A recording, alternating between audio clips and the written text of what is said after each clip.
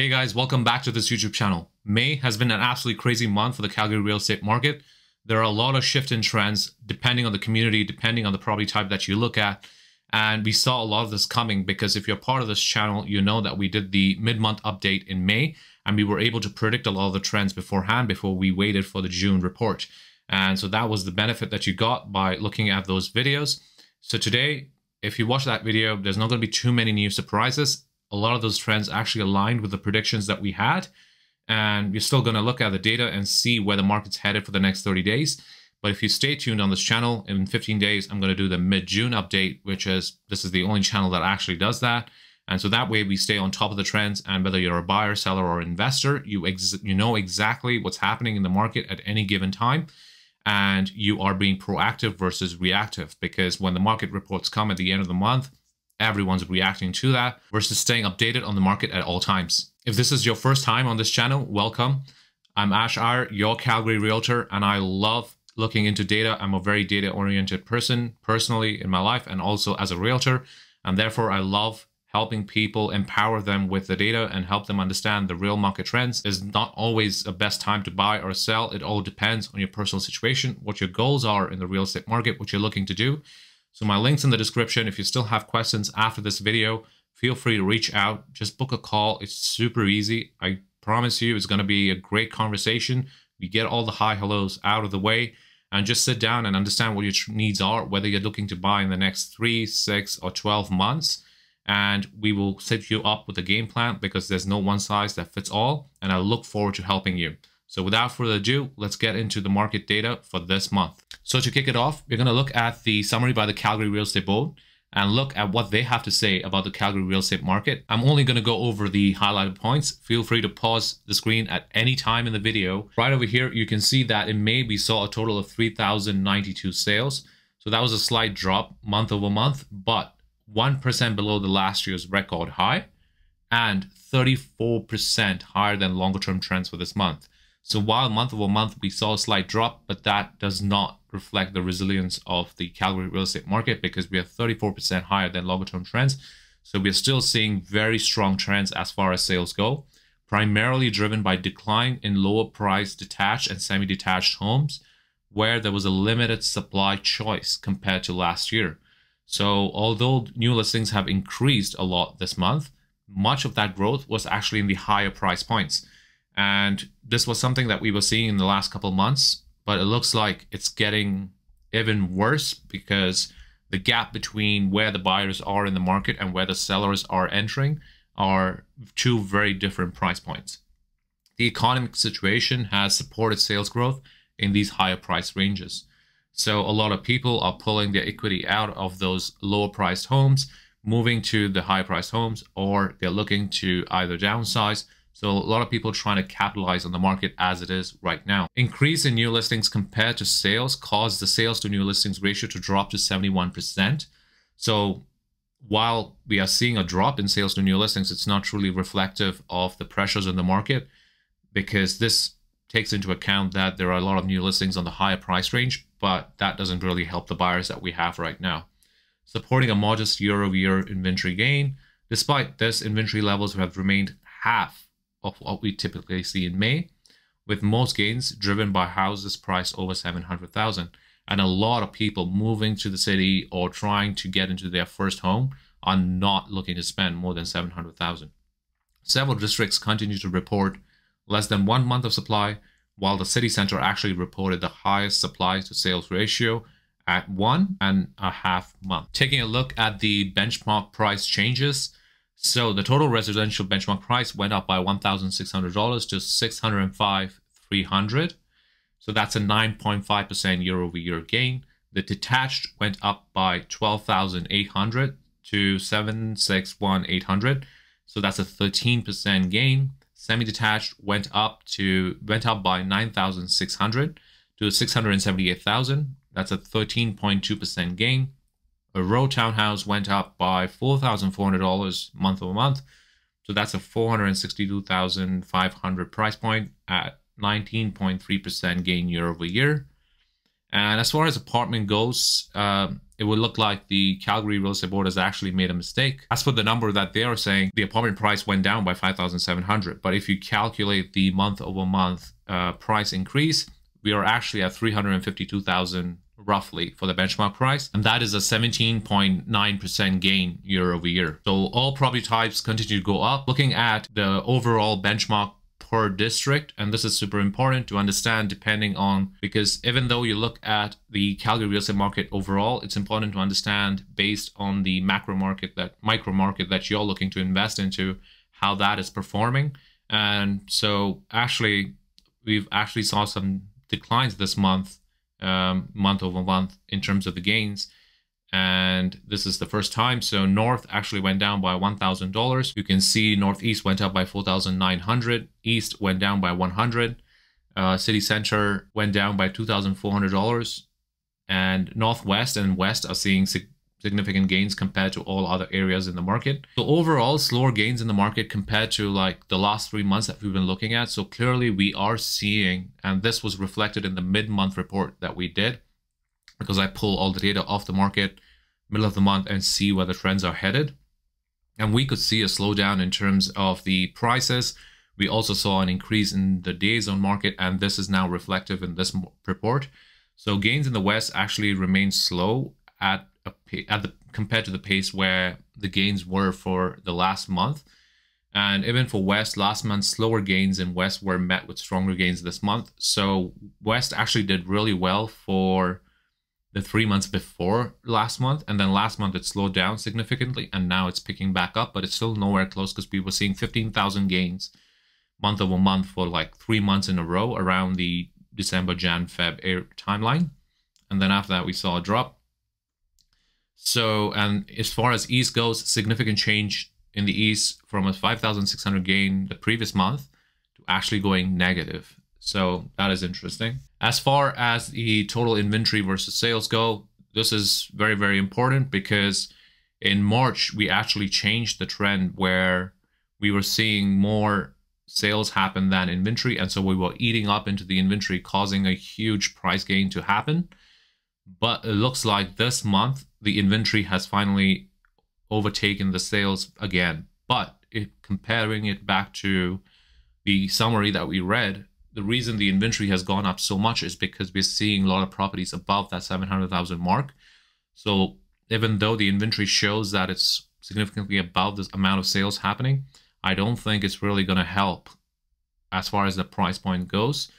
It is a good position to be in for the market, and it will help some buyers who are just on that edge of the 700,000 mark to go over and potentially get some properties. But overall, it's not really going to do much for the price point according to my perspective. It's still in a pretty strong market. Of course, the trend that we saw at the start of the year is significantly stronger than what we're seeing right now. We are starting to, I wouldn't say plateau, but the inertia is running out month over month. As far as sales go, the numbers that are actually driving all of this. So like I said, month over month, we dropped by 0.8%. Sorry, year over year, we dropped by 0.8%. Month over month, we saw a slight increase, but of 200 more sales month over month, but it is still nowhere close to the kind of sales increase we were seeing at the start of the year. As far as new listings go, you can see new listings increased by significantly more, so 842 month over month. And as far as inventory goes, that resulted in 691 increase in inventory. So that's actually opposite of what we were seeing before, where we were eating into our inventory. As far as months of supply go, here on the left, you can see that the trend that we were in. So we were initially at 1.3 a couple of months ago. We dropped to 1.1 months of supply, 0.95, 0.94, and then now we are back to 1.1. So things are easing back in the market. But again, this is an overall market stat. So it depends on which part of the market you're trying to buy or sell. It would probably reflect a little different. So now taking a look at the summaries for per property type. As you can see here, the gain in detached sales for homes priced above 700,000 was not enough to offset the pullbacks across the lower price ranges, as year over year sales declined by 7%. So overall, we are still, as far as overall market goes for detached, we're still seeing a drop of 7%. As far as sales go, new listings rose enough to cause the sales to new listings to actually drop to 68%. So there's really not enough options for those affordable buyers to choose from. Inventory levels from homes priced below 600,000 continue to fall, accounting for only 13% of the detached market. This is a crazy stat. Can you believe it? All the detached homes in the Calgary market, only 13% of them fall below 600,000.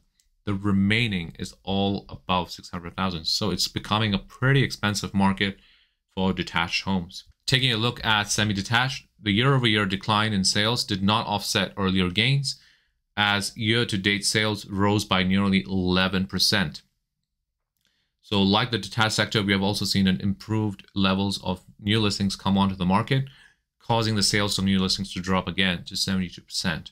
And this has driven some gains in inventory levels. But again, it's not truly reflective of the affordable part of the market.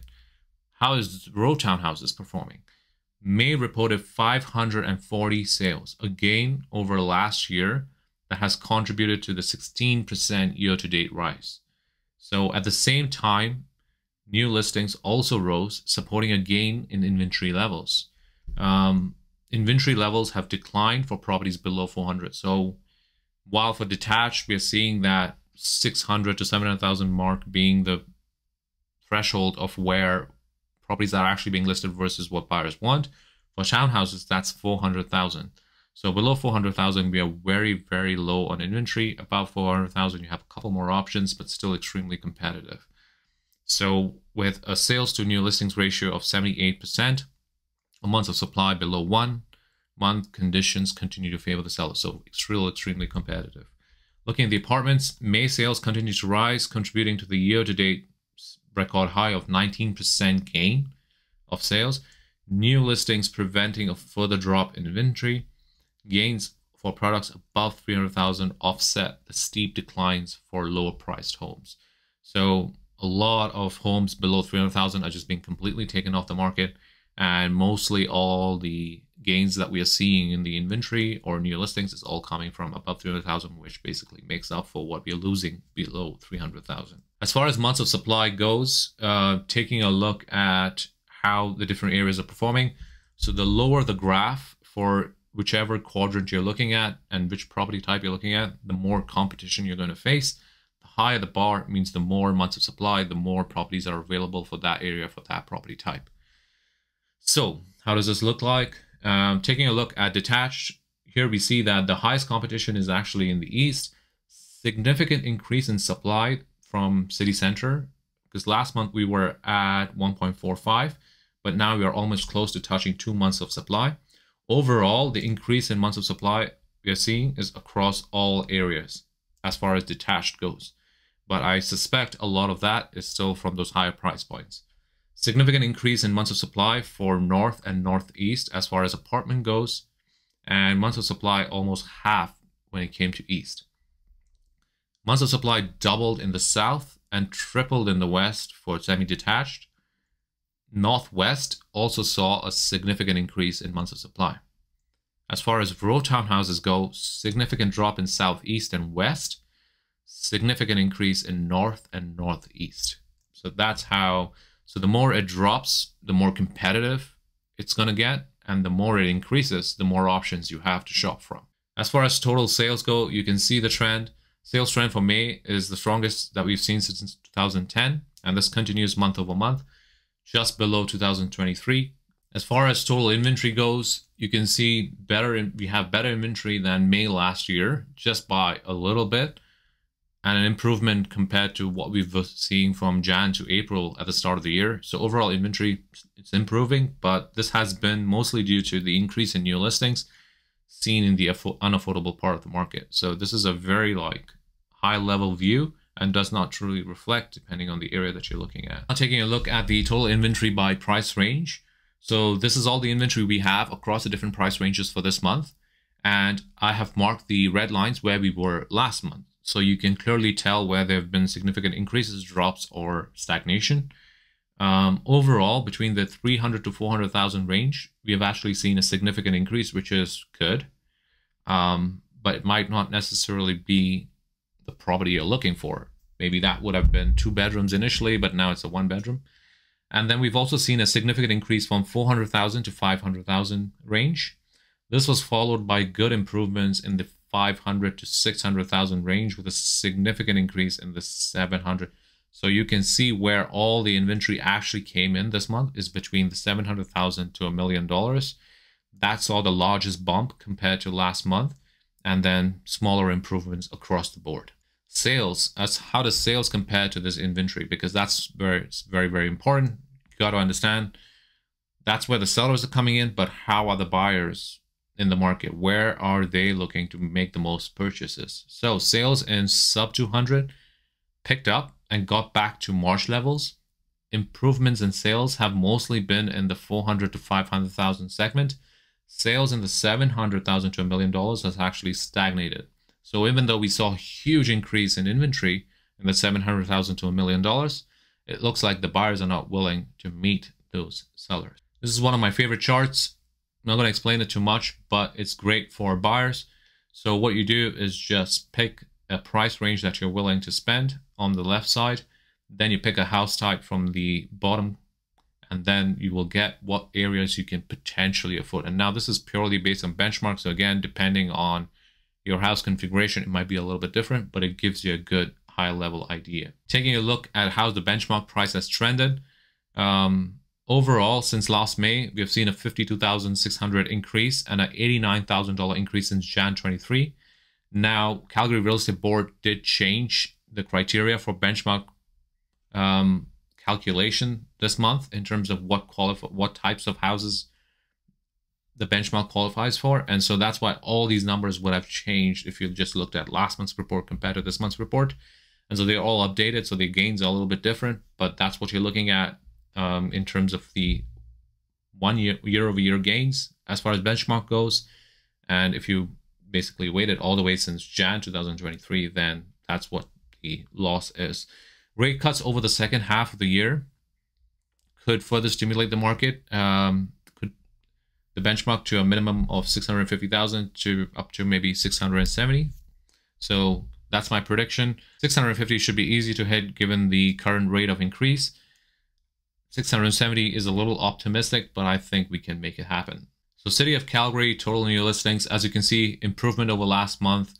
We are hitting the 10-year average finally, and still significantly below 2021 and 2022, because those were very good years. As far as total sales go, sales data closely mimics the new listing data for 2022, 23, and 24.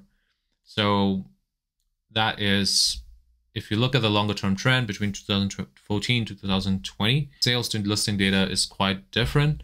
But between 2022 and 2024, they very closely mimic. And so what that reflects is that the buyers are trying to meet the sellers where they're at. So anything that gets listed in the market, there's always a buyer for it, and they try to take it off the market. Finally, taking a look at the total prices as far as median, benchmark, and average go.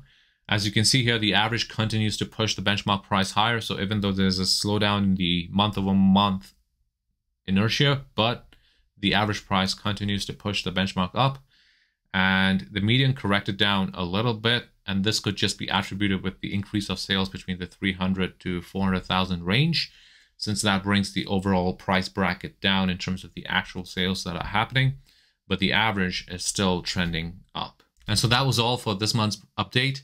I hope you guys found this useful. If you have any questions about any specific graph that I showed or any data point, definitely reach out. I would love to have a call with you guys.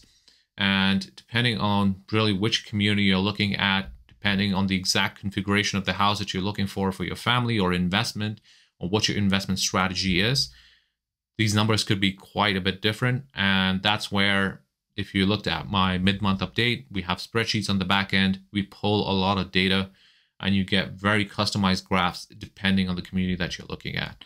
And so definitely reach out. Let's set up a game plan for the next 3-6 months so you stay informed in the market. You know exactly what's happening, because just this video is probably not enough. It wouldn't be for me if I was trying to buy an investment property or trying to buy my first home. There's a lot more behind the scenes that I now know about, and I would love to help you with that. And I hope you found this video useful. If you did, definitely show your support drop a like below. It helps me reach more people like you in the market, and that's just how the YouTube algorithm works. So I would appreciate that. And until next time, take care.